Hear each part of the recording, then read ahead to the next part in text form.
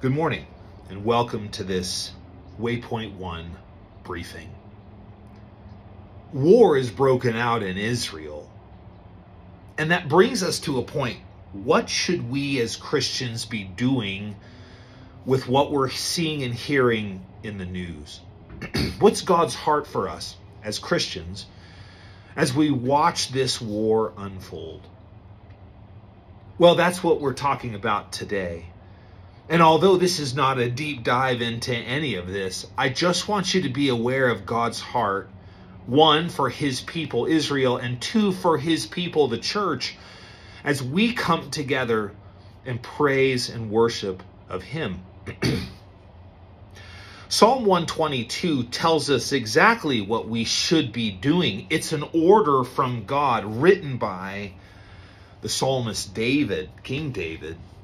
I'll pick up in verse 6. It says, "Pray for the peace of Jerusalem. May they prosper who loves you. Peace be within your walls, prosperity within your palaces. For the sake of my brethren and companions, I will now say, peace be within you. Because of the house of the Lord our God, I will seek your good."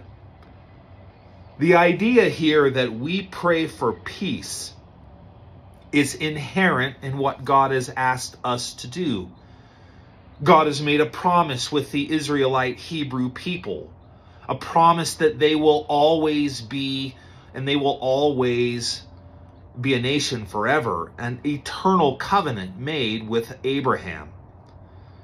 We as the church, as Christians, must come alongside them and pray for the peace of the holy city. Jesus will rule and reign for 1,000 years from Jerusalem. And so we need to realize that this is God's heart. Pray for the peace of Jerusalem. Now, I mentioned that there is a forever covenant made with the Hebrew nation. We start this idea back when Abraham was called, when the nation was created and a man named Abraham. Genesis chapter 12 verse 1 says, "Now the Lord said to Abram, get out of your country, from your family and from your father's house to a land that I will show you. I will make you a great nation. I will bless you and make your name great, and you shall be a blessing. I will bless those who bless you, and I will curse him who curses you. And in you all the families of the earth shall be blessed." Abram was in a Muslim nation called out of Ur of the Chaldees, which is kind of modern day Iraq. And he was brought into, God says, I want you to go to a place I'm going to show you. I'm going to give you a land. That land will become the Hebrew nation. You will be the father of a nation. He says, when they come against you, I'll come against them. And the families of the earth will be blessed. Well, what is the blessing that all families of all the earth have come out of the Hebrew nation? Well, that's easy. The salvation of Jesus Christ. This was the report. This was the plan that was put into process back in Genesis chapter 3 when God told the serpent that there was going to be enmity between the seed of the virgin and his seed, and there was going to be a battle, and that man was going to crush his head. That's Jesus Christ coming out of the Hebrew nation. It was a promise made by Abraham. And later on in the chapter, we know that promise is made. Chapter 15. It says, verse 1, "After these things, the word of the Lord came to Abram in a vision, saying, do not be afraid, Abram, I am your shield, your exceedingly great reward." But Abram said, "Lord God, what will you give me? Seeing I go childless, and the heir of my house is Eleazar of Damascus." And Abram said, "Look, you have given me no offspring. Indeed, one born in my house is my heir." And behold, the word of the Lord came to him, saying, this one shall not be your heir, but one who will come from your own body shall be your heir. And then he brought him outside and said, look now toward heaven and count the stars if you're able to number them. And he said to him, so shall your descendants be. And he, Abraham, believed in the Lord, and he accounted it to him for righteousness. He believed God, and he was seen as righteous. That's the whole start of the belief that we live by faith, that the just shall live by faith. He was justified by believing God. Verse 7, and then he said to him, I am the Lord who brought you out of the Ur of the Chaldeans to give you this land, to inherit it. And he said, Lord God, how shall I know that I will inherit it? And he's going to go through a unilateral making a unilateral covenant with Abraham. He says, all right, I'm going to have you set up these animals, and we're going to cut them in two, and then I'm going to do what's needed to make a promise to you. You won't have to do anything. Realize my promise is eternal and binding and will never change. That's what's happening here.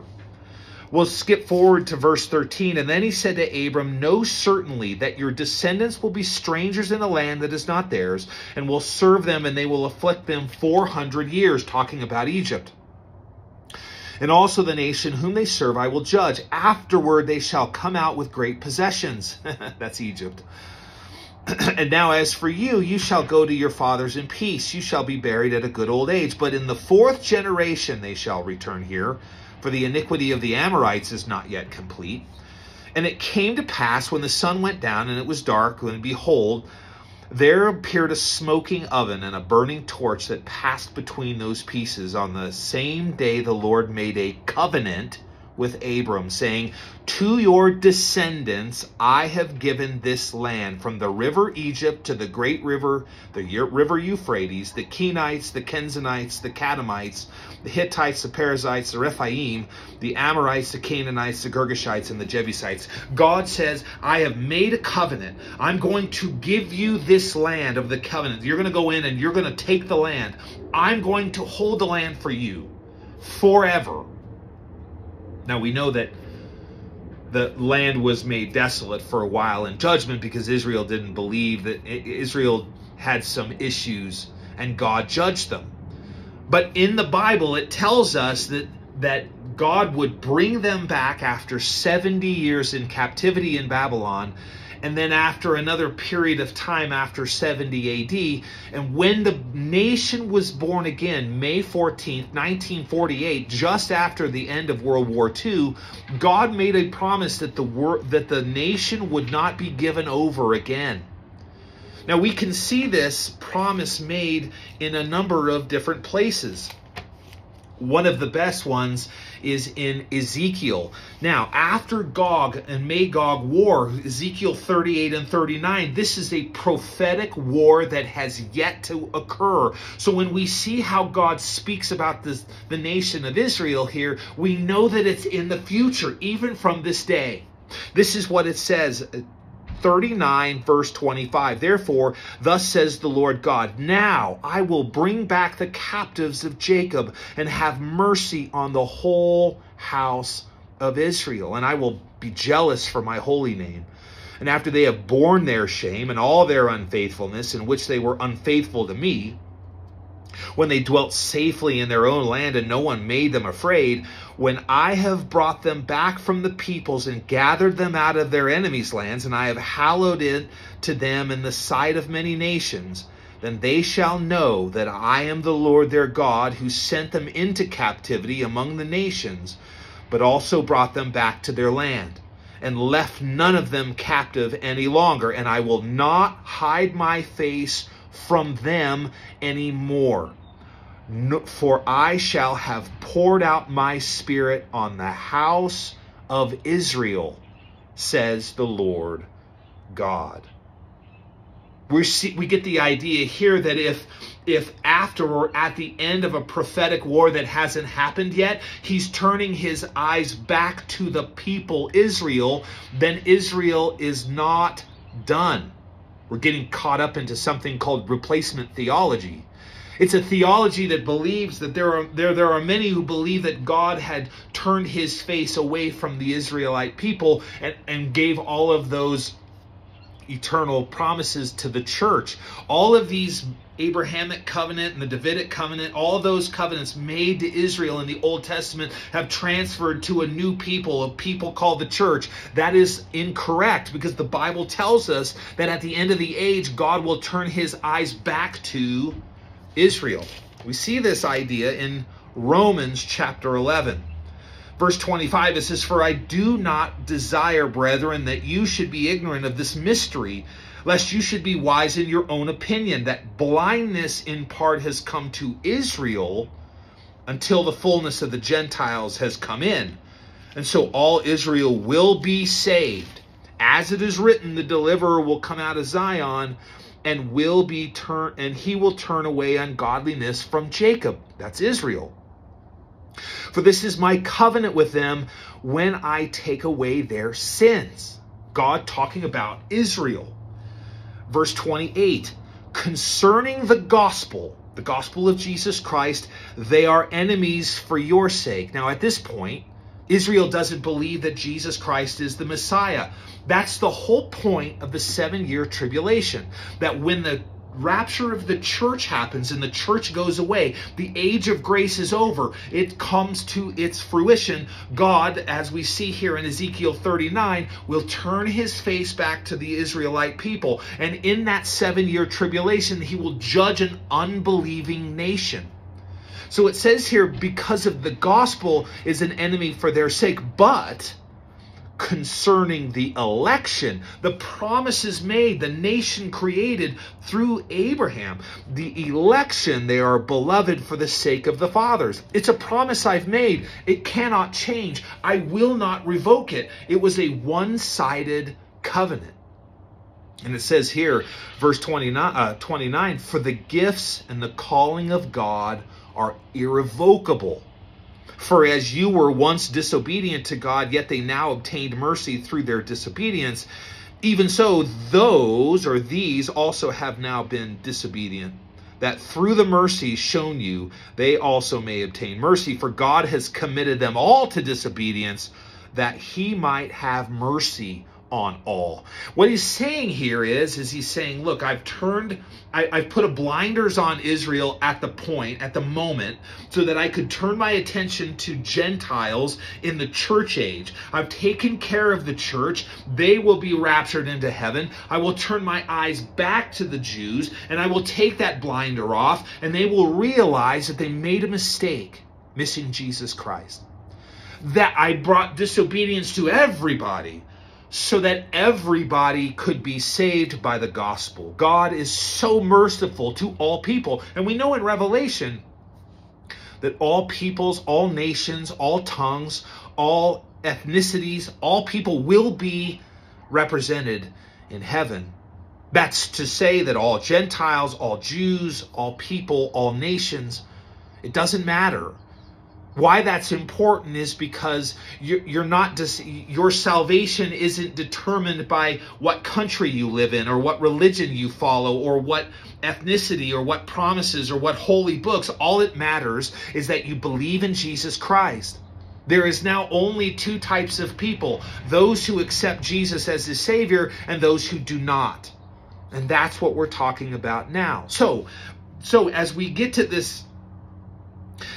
this place in Romans about the question, what should we be doing? We should be praying for the peace of Jerusalem. We should be praying for the peace of Israel, because God's people are all people made in the image of God, and our hearts and minds must be for them. I love this, Romans chapter 12, verse 9.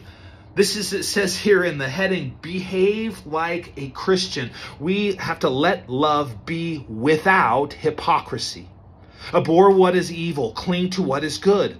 Be kindly affectionate to one another with brotherly love, in honor given preference to one another, not lagging in diligence, fervent in spirit, serving the Lord, rejoicing in hope, patient in tribulation, continuing steadfastly in prayer, distributing to the needs of the saints, and given to hospitality. Bless those who persecute you. Bless and do not curse. Rejoice with those who rejoice. Weep with those who weep. Be of the same mind toward one another. Do not set your mind on high things, but associate with the humble. Do not be wise in your own opinion. Repay no one evil for evil. Have regard for good things in the sight of all men. If it is possible, as much depends on you, live peaceably with all men. Beloved, do not avenge yourselves, but rather give place to wrath. For it is written, vengeance is mine, and I will repay, says the Lord. Therefore, if your enemy is hungry, feed him. If he is thirsty, give him drink. For in so doing, you will heap coals of fire on his head. Do not be overcome by evil, but overcome evil with good. This is how we should be acting. One, to ourselves. One, to those who we know. One, to those who are like us. And two, to the Jewish nation, to the Palestinian nation, to all people made in God's image, because God wants all people to be saved. He is not willing to destroy. He takes no joy in destroying people. He wants all to come to a saving faith in Jesus Christ, that he may save them for eternity in heaven. As you're watching these things happen, as you're watching this war go on, as you're watching the suffering, pray for the peace of Israel. They are our brethren in Christ. And live this life seeking peace in any way you can, loving people as Christ loved the church. This briefing is dismissed.